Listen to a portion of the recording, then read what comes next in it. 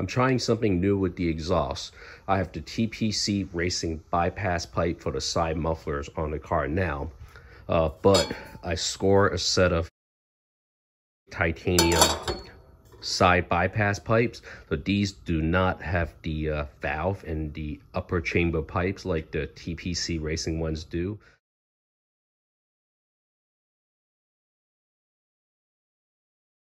You know, they were just a couple $100, so I couldn't resist. I'm gonna try them out. Should be super easy to swap. If I don't like them, I'll just swap them back. They're super light, less than 1 pound per pipe. I thought it was gonna be an easy swap, but it is not, because they won't go over the stock flanges. I've been grinding all morning using a die grinder, but really getting nowhere. Right now they wouldn't even fit over it. This flange is unmodified. I was grinding on the opposite side. So here, let me show you here. As you can see, I spent some time trying to grind them evenly. Got the pipe to slide in 3/4 way, but still not going through. So I figure at this point, I should just stop and set it up on a vertical mill. And I took the time to index it, so when I'm spinning, this cutter here is as close as possible to center. So I'm gonna just cut off a little bit at a time until the pipe fits over.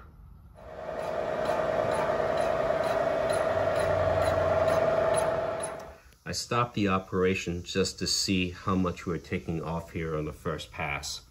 So it looks to be about 1/2 millimeter. And I think the second pass is gonna be another 1/2 millimeter.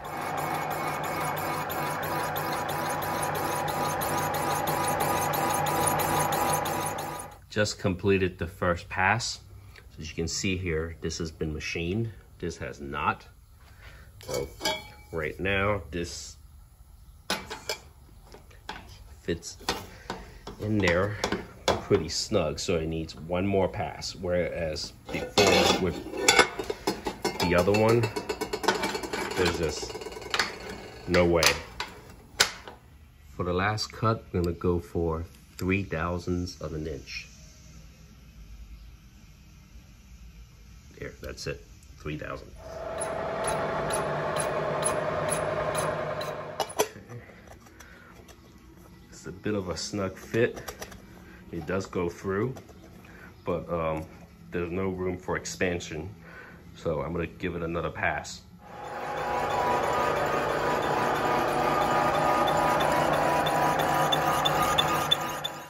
All right, ready to be installed.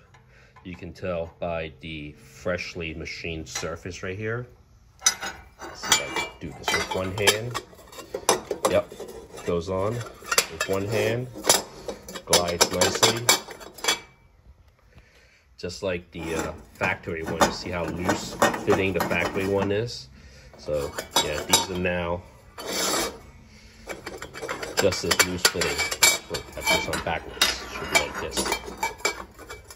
The fact that I can do this with one hand, and it has the same amount of play here as the factory one, I think that did a pretty good job. Ready to go on the car.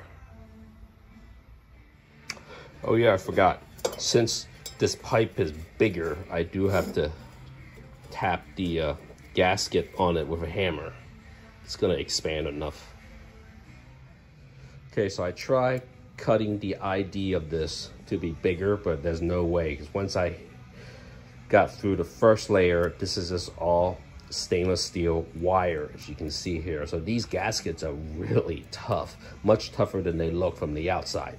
So what I did was, good thing I have a spare gasket. I just cut a slit here to go over. As you can tell how much bigger this pipe actually is by this split, the gap here. I'm not worried about the exhaust gas leak, because I think once you put the flange on, this gasket more or less just keeps the pipe from rattling inside the muffler.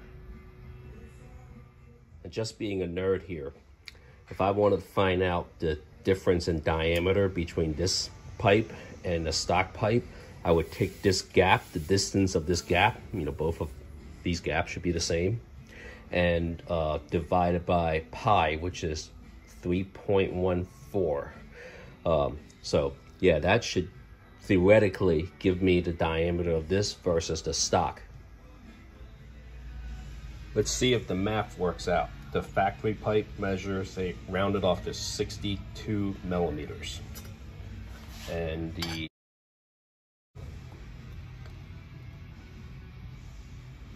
(64.5 millimeters. So we have a difference of approximately 2 millimeters. And now we're going to measure the gap.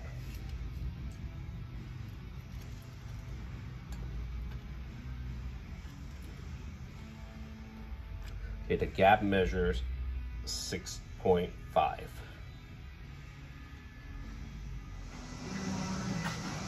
Here it is, the titanium pipes are now installed. It took a bit longer than I thought. I originally thought it would take 30 minutes, but it ended up taking 3.5 hours because I have to machine these flanges to fit. Some people take these brackets off when they do the side deletes. I prefer to keep them on. One, it provides a secure place to tie this vacuum tube to. I capped it. But you do save about 1/4 pound by removing them on both sides. But just in case I don't like the sound, I'm going to go back to the TPC Racing pipes with the valves. I'm going to fire it up and let it warm up, see if there are any leaks, and then drive it around for a week or so to see if I like these or going back to the TPC pipes. I'm cruising along at 60 miles per hour just to the traffic, and in 7th gear, the droning sound is pretty bad for my taste. So, yeah, for me, the valved side delete pipes are going to go back on the car.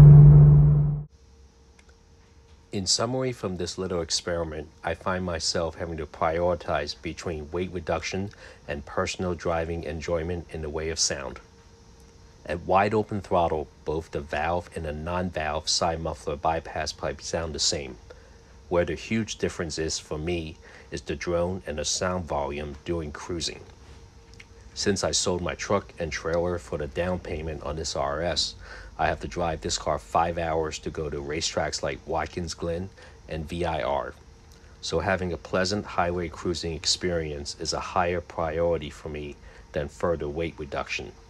I'm all for weight reduction, but I feel that for my usage, the bulk of the weight reduction is already achieved by the TPC valve side muffler bypass pipe.